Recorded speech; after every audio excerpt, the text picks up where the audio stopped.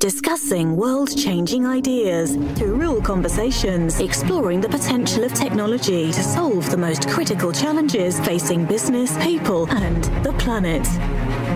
Coming up. Gotong royong basically means communal service, communal assistance. It's actually ingrained in the lives and system of Indonesian. Back in the days, in the village, if there's an occasion, whether it's a good occasion or a bad occasion, everyone comes out and chips in, regardless whether it's money. Everyone chips in for the benefit of the good of the village, right? So that's what Gotong royong means. Basically, it means collaboration. This is the Real Conversations podcast by Nokia. Here is Michael Hainsworth. Multi-Operator Core Networks, MOCN. It's a transformational technology for communications service providers who have two or more networks that must work together to leverage the spectrum and infrastructure that supports it. MOCN is just one linchpin to the successful merger at Indosat Ooredoo Hutchinson in Indonesia. Sanjay Vagazia, the Chief Integration Officer at IOH, had a big job, and he couldn't have done it without MOCN and the Indonesian cultural mindset of Gotong royong. One partner came in with two spectrum holdings, and the other operator had 3 spectrum holdings. When we combined those spectrums, we went from 2 to 3. Number 2, the physical number of sites combined, we had about 60,000 sites across Indonesia, and that's a huge number. Now, when we combined the spectrums, we combined the sites together, obviously there were some overlaps. We had to drop about 17,000 sites, and we had to keep about 45,000 sites. Now, what does this mean in terms of MOCN? With the incremental spectrum, with the combined optimized positioning of the 43,000 sites, it not only gave additional capacity to our existing customers, but it also gave us larger coverage to the population of Indonesia. We had coverage, we're starting to cover areas where we were not covered before, and we started providing services to consumers that we were not able to reach them prior to this. So net, it was a massive growth from a capacity, reach, and accessibility for the consumers into the entire integration. And I can imagine as part of that, there was some benefit on a cost basis too. If you're dropping 17,000 sites, 30% of the sites because they're overlapping, I can imagine that certainly helps the bottom line. It does. But one thing I have to say up front is that the whole idea of merger was not to drive cost optimization. That was obviously an outcome as part of the integration. The main purpose of it was to collaborate together, 2 large telco operators in Indonesia coming together, joining forces, and bringing the best services it can to the people of Indonesia. Now, if this, at the end of the day, resulted in some kind of savings moving forward, so be it. But ultimately, it was about how can we be relevant post-COVID when capital outlay demand for operators increased significantly. The competition against OTT was getting tougher, or is getting tougher as we speak. And the demand for data is increasing. So how does mobile operators in today's world continue to support that and be relevant? So again, back to your point that this is all about optimizing the available spectrum that the combined entities had. Exactly. So what were the results of this project 1 year later? 1 year later, actually, to be honest with you, we started off a plan of 24 months, and somehow or other we managed to do that in a year. And I'll come to that on how we did that in a year. So we did that in a year. We increased our customer base to 100 million within the first year itself. We did not lose any customers, unlike any other mergers that took place around the globe. And the confidence of the consumers increased significantly because they understood that we were not just doing it for the sake of benefiting the shareholders, but we were there as serious partners to enable digital agenda for not only the country, but also for IOH for that matter. I'm just fascinated by the idea that you went in expecting this to take 2 years. It only took 1 year. It sort of reminds me of Star Trek's engineer Scotty always telling Captain Kirk it would take twice as long as it actually did. You must have walked away looking like a rock star. Or a chief engineer of a starship. But when we first started this and we pitched this to the shareholders saying, the shareholders believed that this was a 24-month exercise. The partners thought 24 months was way, way too short. We came back and said, you know what, let's try doing it in a year. It's never been done. It's not tested. There's no textbook that you can get that says, this is how a MOCN and integration needs to be done. These are the things, these are the do's and the don'ts. And this is what you need to do in order for you to complete it half the time. I think the approach that we did was very, very different. We brought the partners together. We didn't treat them as suppliers as many operators do with the partners. We brought them in. We brought in their subcontractors, despite the fact that we had no relation with their subcontractors. We brought them in as well because they were party to ensuring that we could deliver this. And the approach we took was we said, you know what, if we were going to benefit from this, everybody else in the system should benefit from it. I.e., instead of a carrot and stick, we said, you know what, everyone should get a carrot of this. Everyone deserved a reward. And the turning point was that when we said that we're going to put a sizable amount of reward on the table for everyone, and this is not just the employees of the partner in the ecosystem, but it's also the subcontractors and their employees. And the amount that we put aside was sizable to the fact that it could potentially be equating to an AOP of a smaller operator globally. Many skeptics came across. The shareholders turned around and said, has this been done? We said, no. Can you give us a track record of anybody else has done this before? We said, no. But what is there to lose? I mean, what worse can come out of it? Instead of 24 months, we do it in 20 months. We got 4 months earlier. But lo and behold, we did it in a year. And now when we look back, it was of a mammoth of a task that we accomplished together with not just IOH, but also together with the partners like Nokia. It feels like a lot of the success of the deployment of a MOCN came down for you to philosophy. I understand there's the Indonesian philosophy of gotong royong, and that played a big role in why you managed to accomplish this task in such a short time. Yes. Before I answer that, let me just kind of shed a bit of light. What does gotong royong mean? Mm-hmm. It's actually ingrained in the lives and system of Indonesian.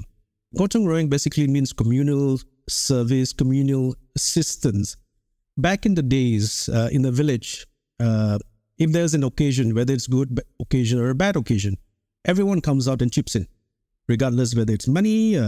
Everyone chips in for the benefit of the good of the village, right? So that's what gotong royong means. Basically, it means collaboration. Hence, in today's modern world, the word gotong royong, i.e. collaboration, has been synonymous in terms of the way we operate. And we kind of embraced that and said, you know what? This has to be a gotong royong. This has to be a collaboration moving forward, because this is not a one-man show. This is not one team show kind of thing. Everybody has to come together. And when we brought everybody in and we said, this is our greater mission, and this is what we're trying to achieve. Yes, there were skeptics. Moody's, for that matter, downgraded our ratings when we told that we're going to merge. But 2 years later, now they've ranked us AA+. So things have definitely changed from south to north. And this whole gotong royong concept has basically been the major catalyst to where we are today. So I can imagine when you apply that, you have to start that integration journey by asking how you get everyone behind a common agenda. How did you do that? It wasn't easy. I mean, trying to get everyone to look north. When you put 10 people in a room, you'll get a few looking south and east and west. But I guess when we brought partners in like Nokia in and we said, okay, guys, this is what we're going to do. And this is the greater purpose. It is not about the development and the growth of Indosat, but it is the growth of the country. We are here to develop Indonesia. We are here to assist the digital Indonesia agenda. And we can only do this by embarking and delivering the blueprint of the integration that we have set, that we put forward. And everyone kind of around the table said, okay, fine, let's put our best foot forward. And, we take one step at a time and see how do we get there. And eventually, if any event or a time that we find that we are struggling, then we have to come together and find solutions to the problems. because a problem is not somebody else's problem, it's everybody's problem. So I think we kind of agreed that we had one mission and one agenda, which was to enable the digital agenda for Indonesia. It was a bigger and greater purpose. I can imagine that if one was to look at a map, they would understand just how incredible a one-year turnaround is on a project of this size. The geography is complex, thousands of islands, and on top of that, you've got these extreme weather conditions. How did you stay on track? We had to technically, I mean, it's not just weather and geography and thousands of islands. The language was also different from one island to the other. So that was also a challenging part. So we had to break the islands into mini countries by itself. And each of these segments, as we call it, or small countries, we had an independent team that had independent goals that they needed to deliver. So it was kind of cascaded down to the point that the country was divided into regions. Regions were divided into sub-regions, sub-regions into smaller regions, to the point that it just became a massive production line that delivered all of this. We couldn't bring contractors from Java to Sumatra to Nusra, because not only they were not willing to operate in those parts of the island, but it's just the language barrier was also another problem. So hence we had to get the local contractors from those particular islands who could deliver and had the size of teams that we were demanding. So that was also challenging, but eventually we came around and we found a solution to it. After this podcast, learn more about this and other insightful topics by going to nokia.com/thought-leadership. There you'll find additional information linked to today's podcast. Tell me about the unexpected lesson that came with the approach of breaking a large geographical area into smaller regions, because then I can imagine you run the risk of groups being isolated, working just within themselves, not collaborating with their colleagues. How did you overcome that? Initially it was a nightmare. We thought that was the winning formula, but it wasn't. It came to a point that we had to put brakes on and say, hang on guys, we are not moving anywhere. And just quoting the book from Peter Thiel, 0 to 1, we were not being able to kind of break the 0 to 1 cycle. We were kind of going and chasing our own tails. One of the biggest learnings that I can take away from this and share openly is to bring every single partner into the single room. Until and unless you don't bring everyone who is a party to deliver the project that you have into one room, regardless of the color of the badge they're wearing, you are always going to face this problem. And the minute we brought everyone together, and the lessons that were learned and problems that was overcome by one partner was immediately shared to the other partner and vice versa. And that became the biggest lessons learned for us. And that was basically the unlocking the problem for us. And that's when we went from 0 to 1 and 1 to 100. So then, if that was one of the hardest lessons you had to learn, tell me about your favorite deployment story. When we celebrated the first 1,000 sites, I mean, we had 43,000 sites to do, right? So we said, okay, fine. You know what, guys, let's celebrate every small steps and achievements. And we said, 1,000 is a sizable number. It's a drop in the ocean when you talk about 43,000 sites. But when we had 1,000 sites and we celebrated, and the look on everyone's faces in the room basically clearly said, you know what, we made it. The sky's the limit. We have done it. And nothing's holding us back now. And the machine is just running from now on, right? The train's loose, and put on your seatbelts, and we're just going to rock this. And that's what happened after that. So did you have 47 separate celebrations, or was there just one big one at the end? Nah. We had celebrations every 1,000 sites. So I mean, we literally had 43 celebrations, but it was amazing. I mean, and we had screens on every floors. We had screens on every elevators that projected every single minute of the day, every single hour of the day in terms of, the achievement that the team was bringing to the table, right? And that was basically, it was not just the technology team or the partner team, but this was across the organization, every single vertical. What I'm learning from our conversation here is that while this was a remarkable technical feat, and there was a lot involved in that, the real success had less to do about the tech and more to do about the people and the relationships. Exactly. People are the greatest assets in any organization. And the bigger assets are the partners. And this is where I think as business, as corporates, we fail to understand that the value that the partners can bring to the table is enormous. And the day you stop treating your partners as vendors and you start treating them as partners, that is when you're on a winning streak.